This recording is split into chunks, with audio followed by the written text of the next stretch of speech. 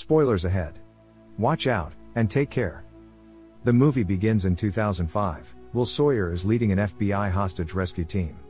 During the mission, the hostage taker detonates a suicide bomb. Will is badly injured due to the explosion. Part of his left leg below the knee has to be amputated. In the present, Will, who is now wearing a false leg, his wife Sarah, and his twin children Henry and Georgia, live in an apartment inside Pearl, the world's tallest skyscraper, located in Hong Kong. Zhao Longji is the business entrepreneur behind the construction of the 225-floor building, which is even taller than the Burj Khalifa. Will has started a private security company, and he is in the Pearl because of that. Sarah asks Will to fix her phone. Will just turn the phone off and on again. Ben, who works for Zhao, appears out of the elevator. Sarah and the children leave to enjoy themselves.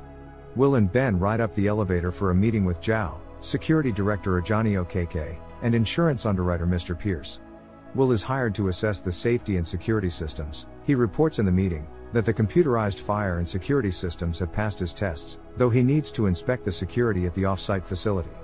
Zhao gives Will a tablet, which can only be accessed by Will's face.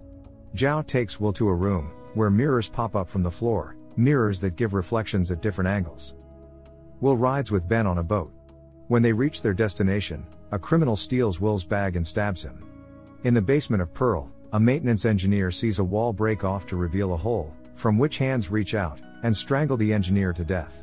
The killer removes a gas mask, and is revealed to be Kors Boda.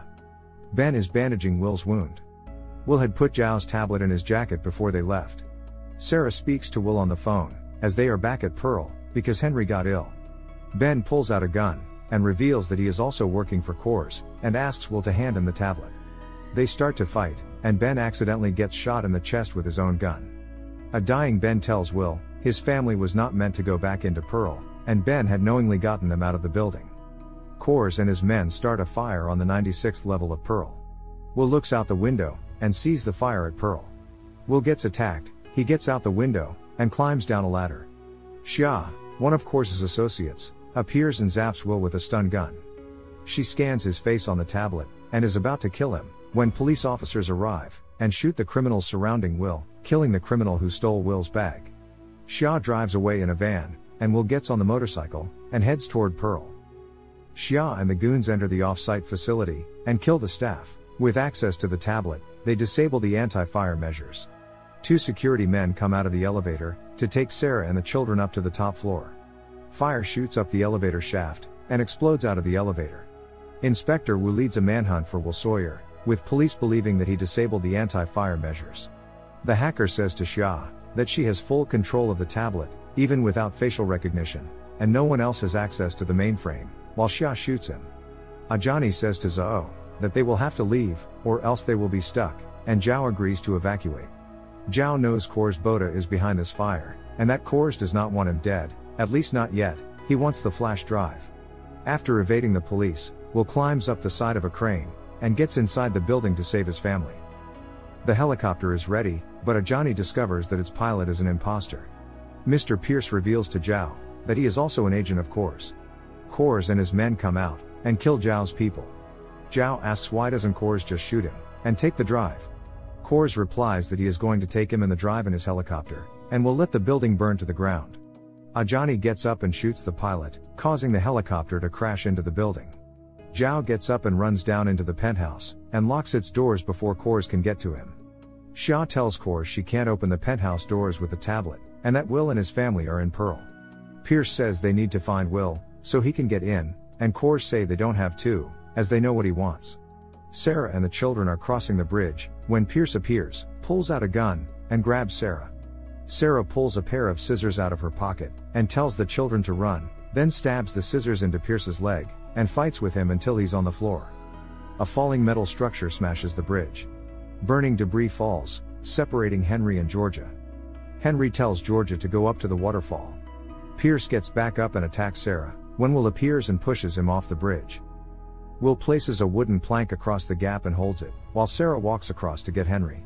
Henry is riding on Sarah's back, and Sarah jumps to Will at the last moment, before the plank falls. There is an elevator that operates on electromagnetic induction, and is held in place by a failsafe brake. Will cuts the cable, the magnets kick back on when it passes the fire line, Sarah engages the braking system, and Sarah and Henry escape from the building, and meet Inspector Wu. Two men appear before Georgia, she runs off into the waterfall, and they follow her.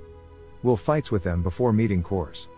They are outside the penthouse doors. Will says the only way the doors open is from the inside, or if the fire alarm on the penthouse level triggers it, but this can't happen, because Coors took the entire system offline. Coors says he will throw Georgia off the roof, if Will does not bring to him what Zhao is holding behind the doors. They take Georgia with them, leaving Will on the floor. He sees a news broadcast, and learns that Sarah and Henry are safe. Sarah describes to Wu, the man she saw in Pearl. The police bring up images of people, from which Sarah recognizes Coors. Police wonder why Coors would trap himself in the fire, and cut off his only way out. One of Coors' men had a container with the word siren on it. The police look up siren, and find out that it's a parachute. Sarah concludes that it is likely that they will jump out of the building and land nearby.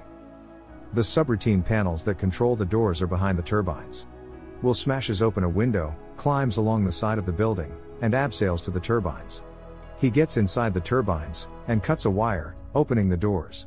Will climbs back up to the building, and uses his false leg to stop the doors from closing again.